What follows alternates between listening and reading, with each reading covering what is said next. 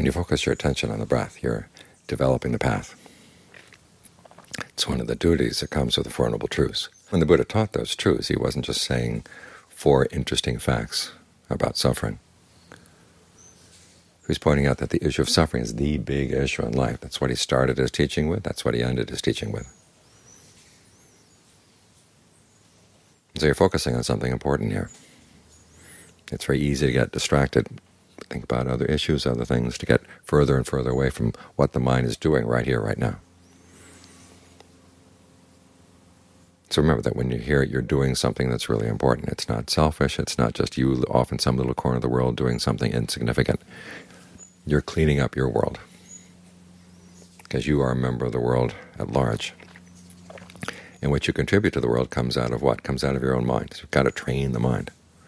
And the very first lesson is train the mind so it doesn't create suffering for itself.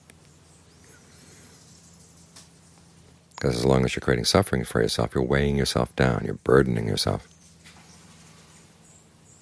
And then when you're burdened like that, how can you do the right thing when the right thing requires a lot of energy? Because there are times when it will require a lot of energy. Sometimes it's just a very gentle effort. Other times it requires all your strength to resist things that are unskillful, all your strength to let go of something you've been holding on to for a long time.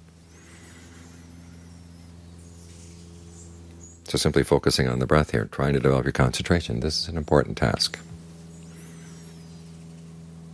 And it's worthy of your full attention.